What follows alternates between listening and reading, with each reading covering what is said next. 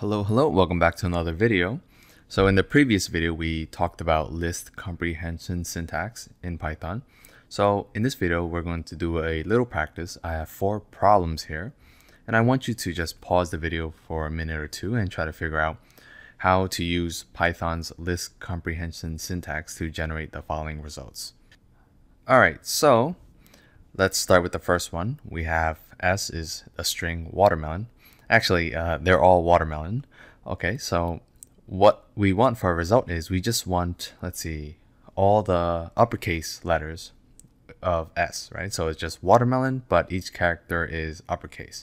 So the way we would do this is you have your result, and then you just take character, right? Because this will be our element, character.upper for character in S.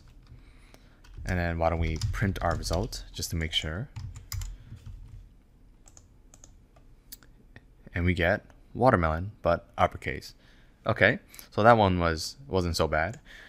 Now, what about this next one? What do we have here? We have the characters of S, but something's missing, right? The vowels are missing.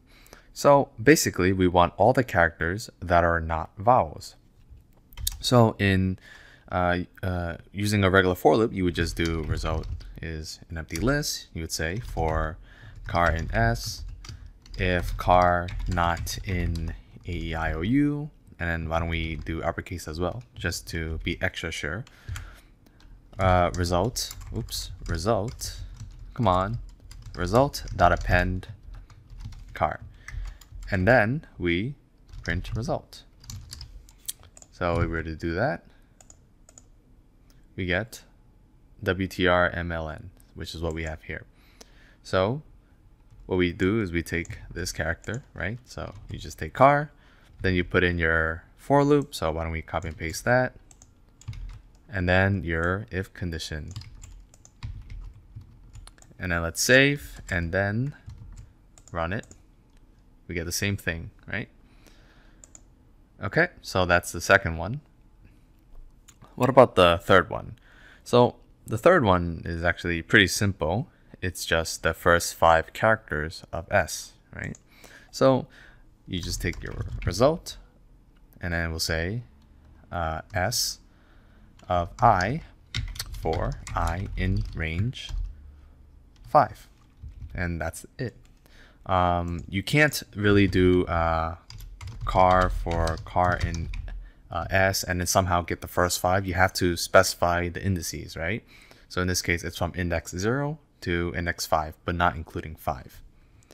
Okay, so let's run it. Oops, I forgot to print it. And then we get water. Okay, cool. And then finally, our last one.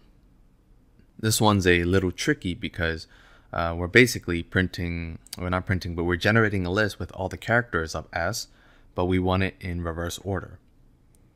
So one way we could do this is we can reverse S itself, or we can just iterate backwards. We can iterate from N to W.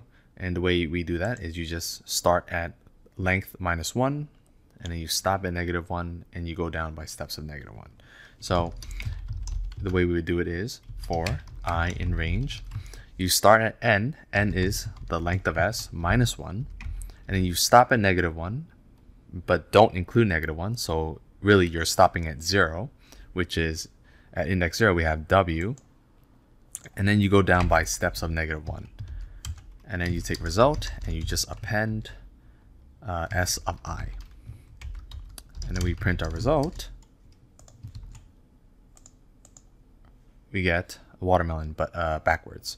So to turn this into our list comprehension syntax, we just take S of I, right? What's inside our append, and then we just take our for loop. So for I in range, length of S -1, -1, -1. And then we get rid of this, save, and then run it, and we get watermelon, but backwards. Okay, so that's it for this video's practice, and yeah, I'll see you in the next one.